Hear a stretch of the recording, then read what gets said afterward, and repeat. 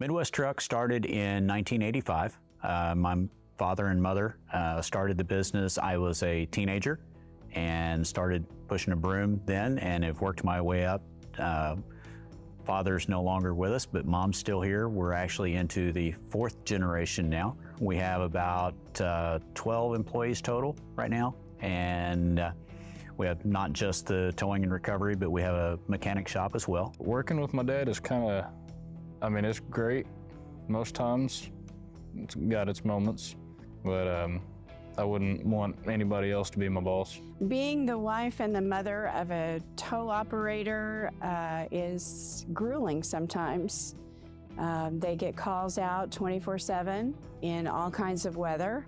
I do worry and pray a lot. Oh, dang! Y'all got another one.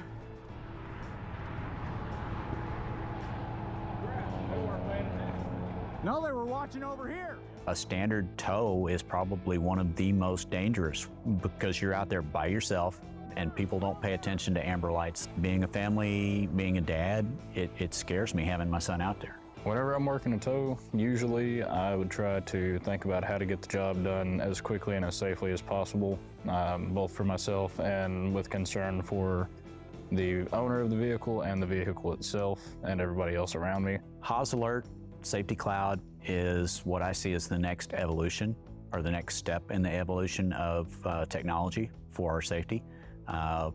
It gives people advanced warning that we can't give them. I mean, we can put up traffic advisories behind us, but the way it's set up, the way that it has been designed, people using the apps and the integrated systems in their vehicles get an audible message and a visual message that there's an incident ahead, slow down, move over. How does it make me feel that my husband and son are protected by the digital Haas Alert system?